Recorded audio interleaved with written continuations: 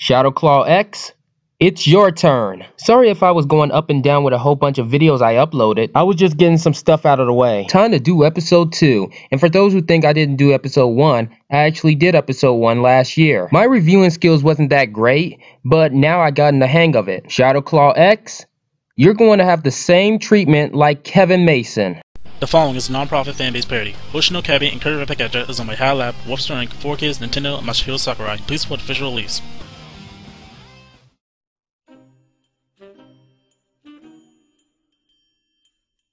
Look at him, spinning his thing around.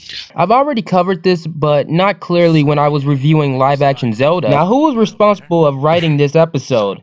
Shadowclaw X and IHugShortPeople. I know who thought of that joke, but you know what? I'm not going to be pointing fingers. I'm just going to explain how this joke works and how it doesn't work. With Abridged, you usually expect the unexpected, like adult humor, sexual contact, switching up personalities, and etc. Now here's the confusion. When I first heard that, I laughed because it was out of context for some viewers. Some people have dirty minds and some doesn't.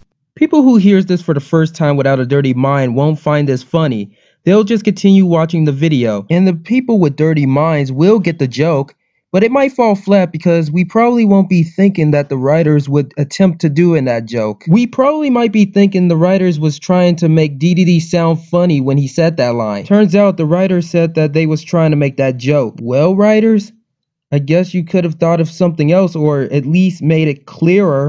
Oh hey King Dedede, looking mighty fine today. Forget that. I need an extra large pepperoni pizza with extra cheese. I'll get back to this pizza thing later. After Kirby fails at life, he went up a tree and saw a bird, and the bird is a jerk. The next day, Tiff and Tuff helps Kirby find a job. They never explained why. And actually, this is the highlight of the entire episode. Kawasaki is the best character in this whole Abridged series, hands down. Kawasaki has better scenes in the future, but this is the beginning of Kawasaki. What the hell do you guys want? Well, since you're a great chef, maybe Kirby can help you in the kitchen. Well, okay. We're gonna be great fuck buddies. I mean, friends. King Fat-Ass, what brings you? Don't look him in the eye! What the hell, Kirby? Here, now don't fuck me again. Get out of here, you pink son of a bitch. I'm hungry. King Fat-Ass, what brings you? Don't look him in the eye! This scene bugs me. Escargoon says, don't look him in the eyes, and the very next scene, they forgot about that. Shadowclaw, please tell me you did not write that part. It looks like you did, considering you voiced Escargoon. Kirby is the most dead character in this episode. His emotion doesn't match his reaction, and it feels awkward. But what if I told you it was funny? Yup. Despite the dead performance, it's so bad it's funny.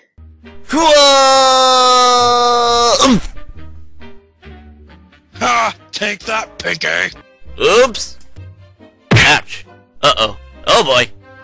Get out of here, you pink son of a bitch. I will excuse Kirby, but for the rest of you crappies and King and others, you're not excused. After Kirby fails at life again, and even explode a gas station with the same sound effects from episode 1, yeah, very original. What the fuck? They had a house for Kirby. Wait, what? So that's why Kirby was finding a job? So he could have money for a house? I know in the show that it happens, but in this Abridged series, they never mention it. Not even once. You know, guys, you know you can take advantage of it. Like, for example, if you guys never mentioned it in the beginning and you went to this scene, you could have made the Birdman say, "Are you guys going to build a house for Kirby or what? Might as well because you guys never mentioned it whatsoever in the beginning." And then Tiff's all like, "That's a great idea! Pinkie Pie, we need your help!"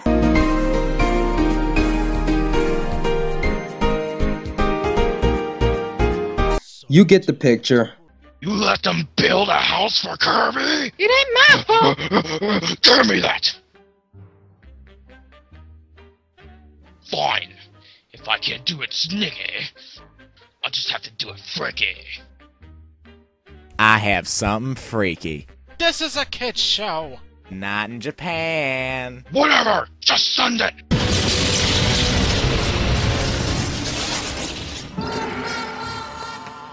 I ask for pizza and you send me tofu? Okay, I want answers.